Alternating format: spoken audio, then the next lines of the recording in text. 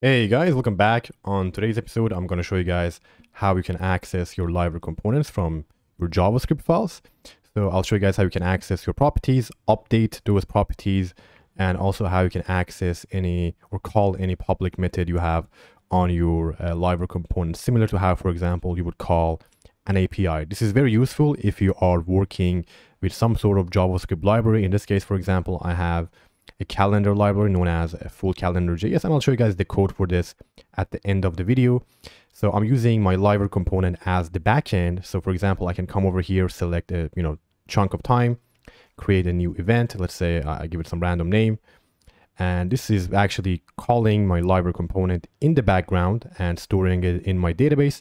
And I also have the ability to actually move it around, so I can go ahead and move it around. It will go ahead and again call my library component, update it, and even if I reload, it still keeps everything, it's loading it from the database. So that's it. Let's go ahead and see actually how we can do that right now. So guys, I have gone ahead and created a new library component. I have named it calendar, and it's a fresh library component. So I have an empty blade file as well as the simple, backend PHP file.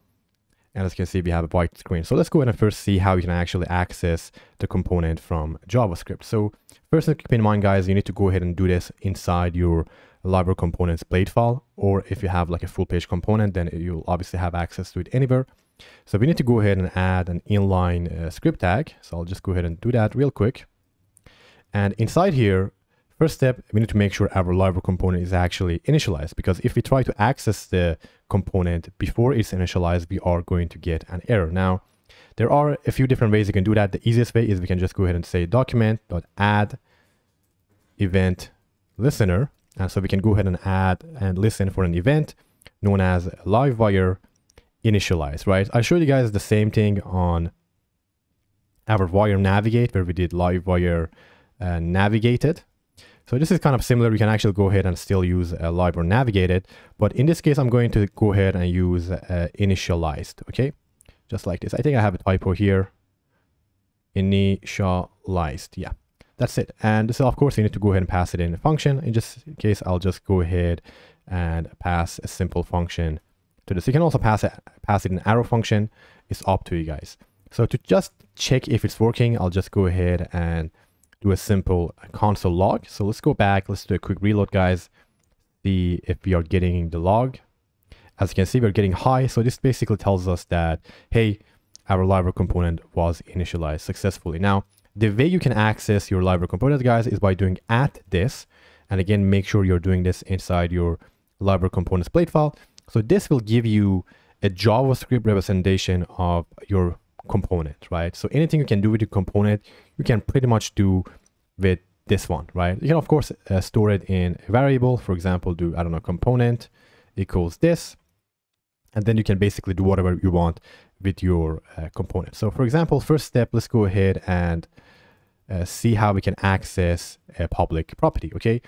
So what I'll do is I open up the PHP file. I'm going to go ahead and define a new public property. I'll name it title. And let's say, I don't know, let's call it YouTube, okay?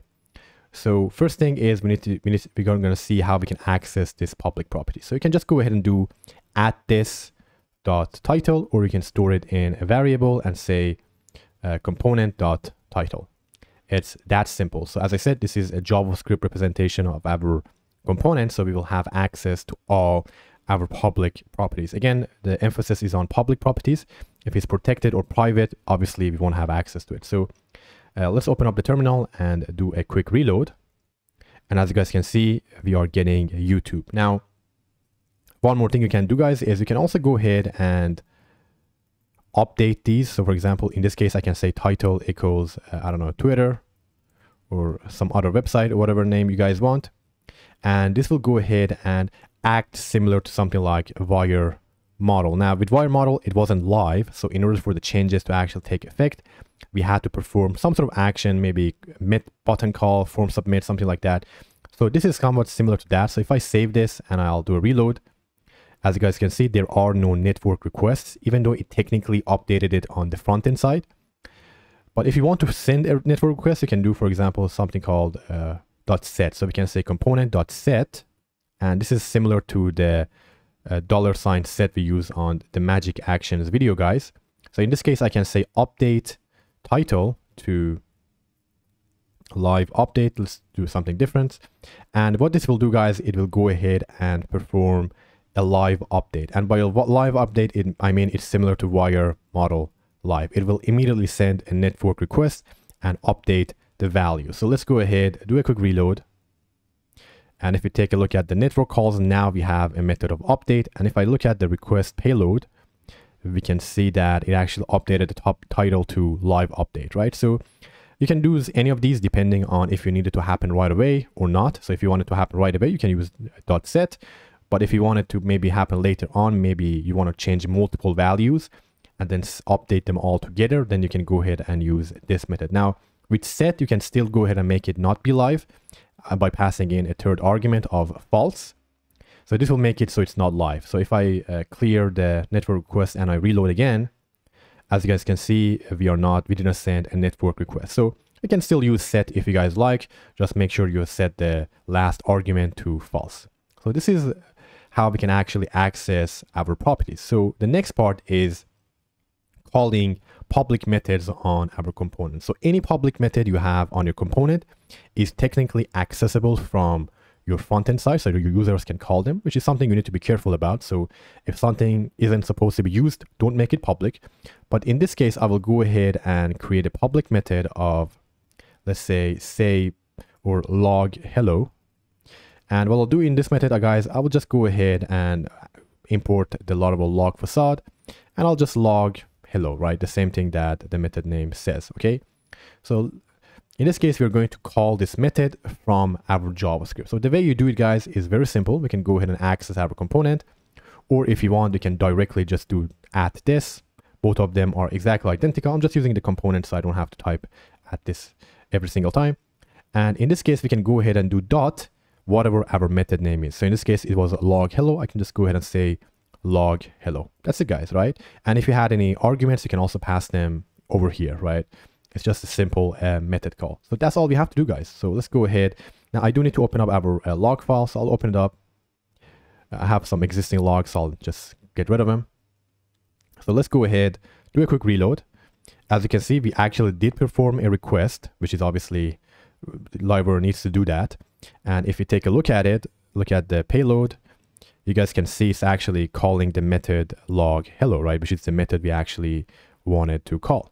And if I take a look at our log files, we can see hello, right? Which is basically what this does. And if I reload again, we should see another hello. So that's the basic stuff. Now, the way these work, guys, let me show you guys the actual HTML inspect. If we inspect it and we take a look at it, at this is actually window.livewire.find, right? So you can, of course, do this manually yourself if you know the Livewire component ID.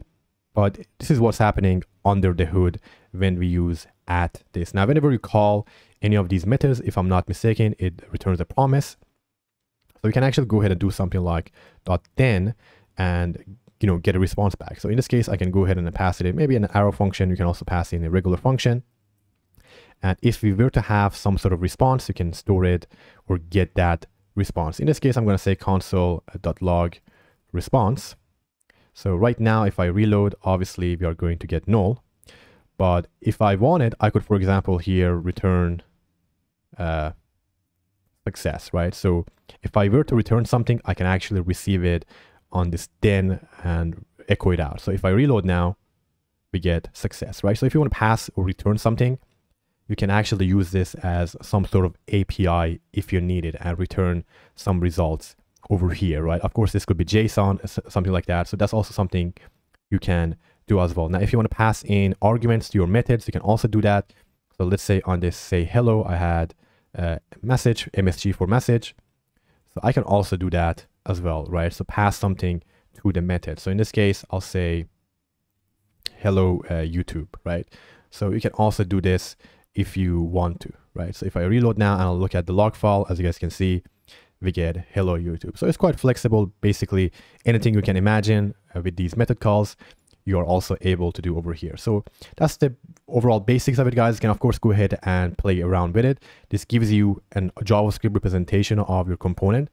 So if you want, you can go ahead and play around with it and see what other things you can do. You can also, I believe, refresh your components. So just do component.refresh, things like that. All of those are accessible over here. So now that I have covered this, guys, let me go ahead and show you guys the calendar component and how that actually works in a more realistic example.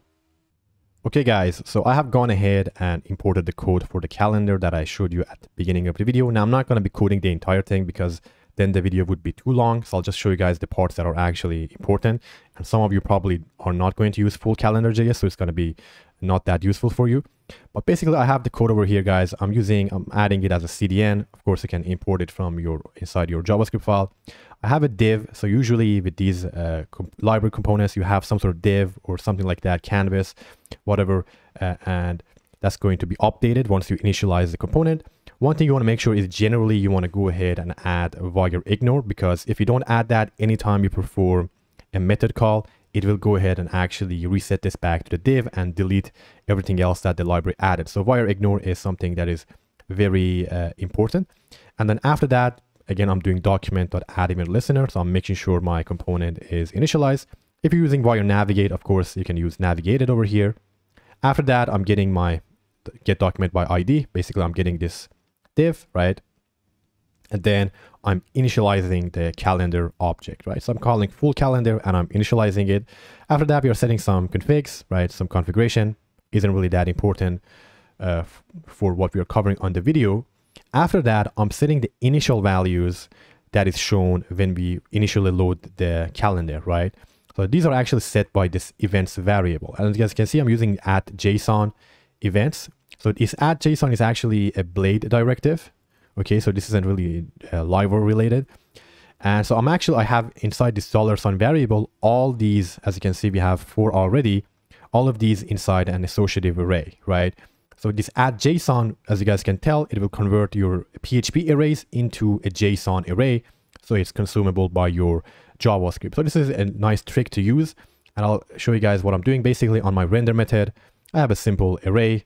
And then again, this is just for testing purposes. I'm loading the entire database I have for event because I don't have that many of them. And I'm adding them one by one to this events array, right? Associative array. And I'm then passing it to my blade file, right? Now for the format of this, of course, you need to look at JavaScript library you're using and what format it expects. In this case, I already looked at the documentation. So they accept an ID, title, start and end date. So I'm just passing it in using event JSON. So after that, you can listen for events on your component. So with full calendar.js, they have a couple of them. I just have added 2 of them here. So one of them is known as a select event, and you can pass in a function as a callback. So this function is called every time a select event happens. So what is a select event? It's basically you selecting something on the calendar, as you guys can see, right? So this is a select event, okay? Super simple stuff. So this is called every time you select something, and it will call your method that you pass in, and it will pass it in all the data as an argument, right? So what is data? Data is like what date it is, when it starts, when it ends, things like that, okay? So in this case, I'll just, ask the user for an event name.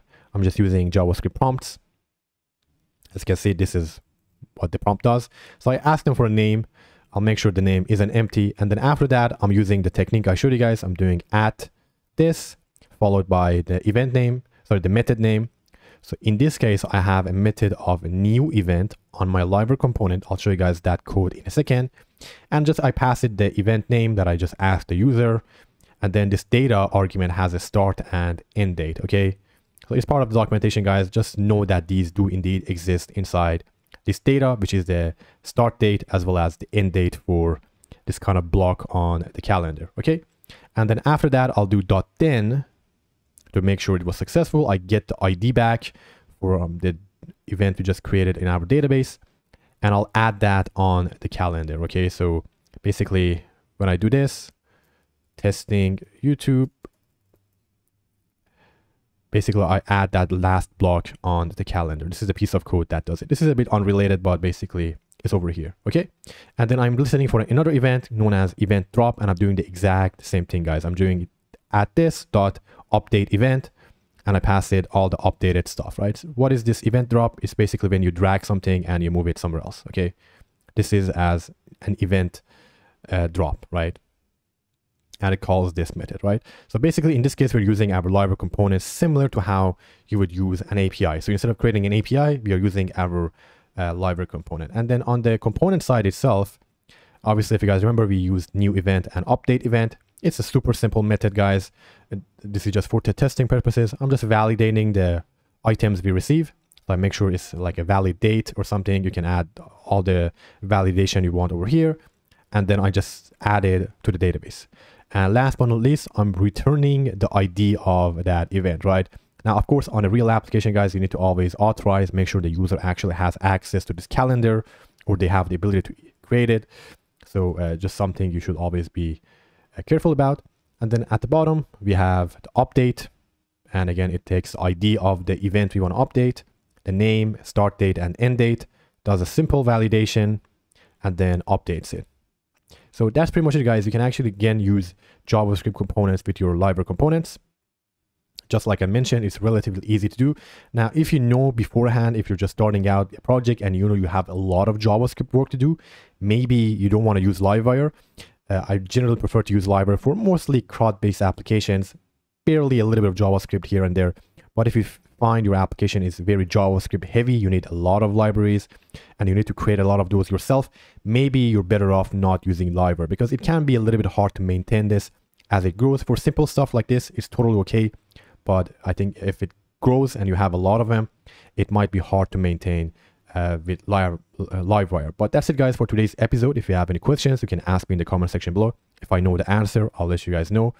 And as always, if you enjoyed the video and you want to see more, make sure you like the video and subscribe to the channel. And I see you guys on the next episode. Have a great day. Bye.